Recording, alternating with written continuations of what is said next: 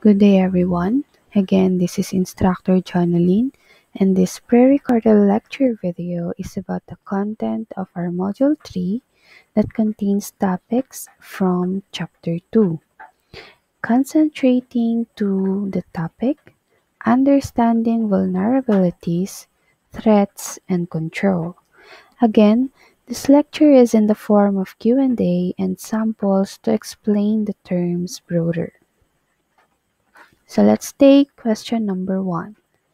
How does the following term affects computer security? First, threat. So, computer might get damaged once allowed to get into the system because of vulnerabilities. Vulnerability. It can be an open door to let threats damage the system. And risks. The damage to be done when threat gets in the system because of vulnerabilities. So if we'll think about it, these three terms are connected to each other, where it means risks, such as what we've discussed from our previous videos, can be done when a threat which carries the damage, okay, will get into our computer system because of vulnerabilities in terms of hardware or software. So it also means that we can avoid or prevent the risk if there is no hardware or software vulnerabilities where threats can get through to do the damage. Okay. And so risk is equal to threat probability plus vulnerability impact. So, if there is no, or if we could avoid software or hardware vulnerability, then there is no possibility that threat can go into our system. So then, we can avoid risks. Okay. Question number 2. How can the following types of threats affect computer security? First, natural threats. Natural threats such as floods can damage our computer physically, okay, and can cause compromises of functions. Okay, so it might lead to malfunctions where it can totally no longer provide service because it's already damaged. So the risk is you might not be able to retrieve the information from that computer caused by natural threats. Second, unintentional threats. Okay. Unintentional threats like an employee mistakenly manipulated the hardware, okay, that may lead also to physical damage that can cause again computer malfunction. Okay. Or he might mistakenly manipulated a software that can lead to information loss or may lead to some technical errors, okay, that can cause difficulty to retrieve information. Next term, intentional threats.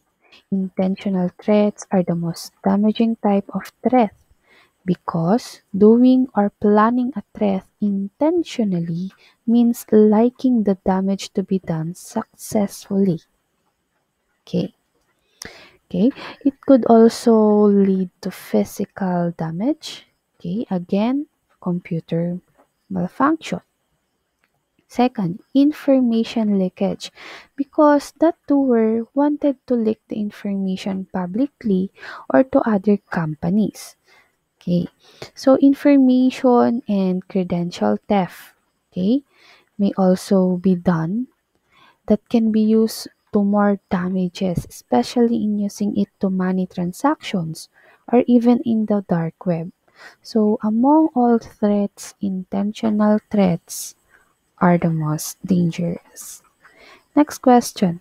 How can we avoid risks to happen in terms of hardware vulnerability and threats? Okay, so first we have to assure physical security since hardware is defined to be our computer's physical component. So check whether the physical environment is safe to place the computer. Is it safe from physical force that will lead it to fall? Is it safe from liquid spills where employees might accidentally or intentionally spill water or drinks into it? What if it's a mainframe computer, right? Is it safe from animals like mice that can bite wirings and can cause malfunctions? So we should also consider its safety from people's accessibility, specifically the employees, the insiders, or can also be the outsiders. Is the place safe from thefts where people can carry it in a glance? Okay, were the employees literate enough on how to use the hardware components? Because if not, it may also lead to computer malfunction. And of course, is its place safe from natural disasters? We should also consider essential services availability like power. Okay, what if there is a power interruption? Is there an available power source for the computer to continue its service? Okay. Next, how can we avoid risks to happen in terms of software vulnerability and threats? Okay, to avoid vulnerability and threats in terms of software security, we should consider the persons involved that has and can get access to our computer. So it might be insiders and again outsiders. So there might be a situation again that, okay, those people will intentionally plan a threat where he might be able to modify or delete some information or update settings that could lead to information loss and credibility. So you should be observable of the persons involved. We should also consider looking updates in our firewall always, okay? Firewall settings. Because it could be a door for those malicious threats like malware or tampered files, okay, as we have been discussed from the previous lectures. Okay, wherein tampered files can lead to, and also the malware can lead to software manipulation and take risks on information thefts. Okay, so we should have a strong firewall. Next, how can we avoid risks to happen in terms of data vulnerability and threats? Okay, in terms of data vulnerability and threat, we should keep, okay, in mind always to encrypt important information. If possible, all available data should be encrypted to protect it from hackers and other threats. We should also keep on updating our firewall again to avoid data exploitation caused by malware, okay, tampered files, okay, and of course, again, human access, okay, that can cause information leakage. So, among those important components, hardware, software, and data, okay, intentional threats talaga is the most damaging. Okay. Next question. What is identity theft and why does an individual user be aware of it? Okay. So identity theft logically has something to do with your credentials being theft by hackers or dark-minded netizens, even an insider. Okay, your employee mismo, if ever. Okay, so our identity is the very first thing as data or information to be protected in terms of computing. So, maaari ding i-consider ito sa mga social media accounts natin. So, ingat-ingat sa pagsasabi, pagbabanggit, or pag-share ng mga importanteng information about you. Okay? Because if an important information, okay, was gotten, okay, that hacker may steal your money or other benefits. He could also sell your information like pictures or private videos on the dark web without any permission. And the worst thing is that without you knowing that you're being watched there, okay, you own that inside those pictures, inside those videos, it is you, okay, being watched on the dark web.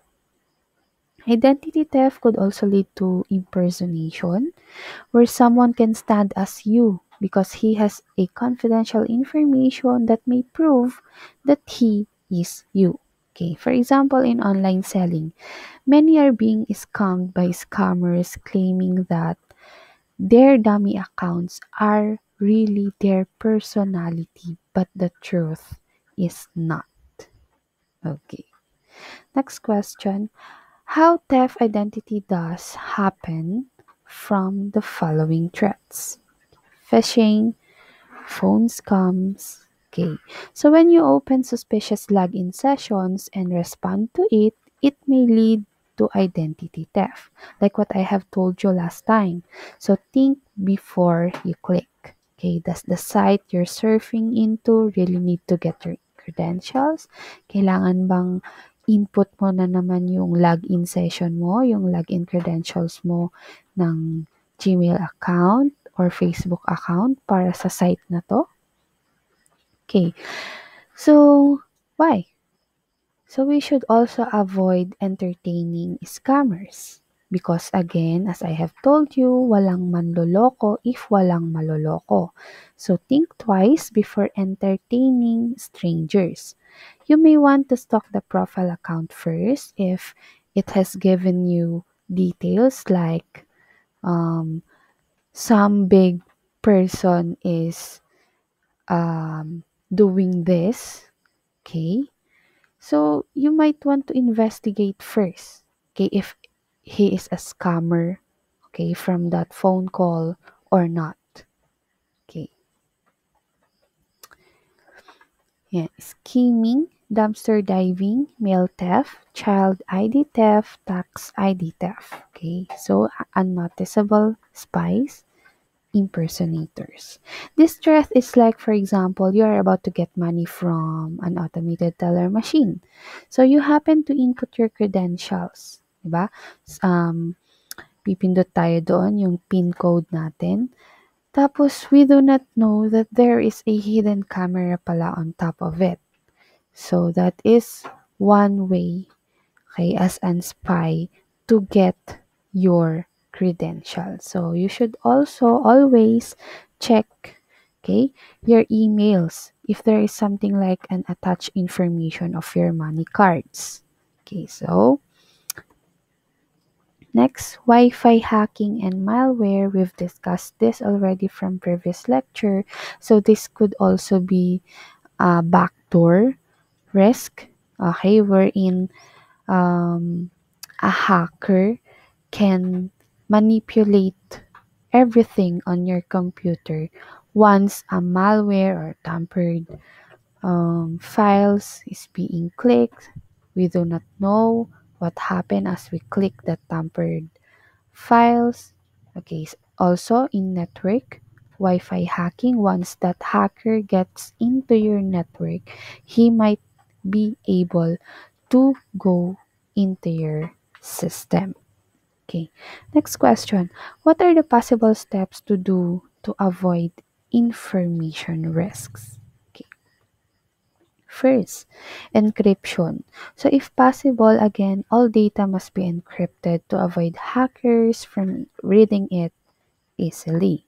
Okay, so we should always have an update on our software controls, okay, especially in our computer system, operating system, okay, as it is the main interface of our computing devices. So once a hacker gets into your operating system, he might be able to access everything. And of course, okay, as explained earlier, we should take note on how to protect our physical device from such risks that has been discussed. So how will you going to protect your computing device from natural disasters, from those unintentional threats? And the worst and most alarming threat, okay, is the intentional threat that we do not know is being done by our employees, insiders. Okay, so yeah, that's it for this chapter. So for the next chapters, we might tackle again the terms, okay, to be used for other security matters about computing and information assurance and security. So please take note and keep the discussions in mind. Okay, so keep safe always and God bless everyone.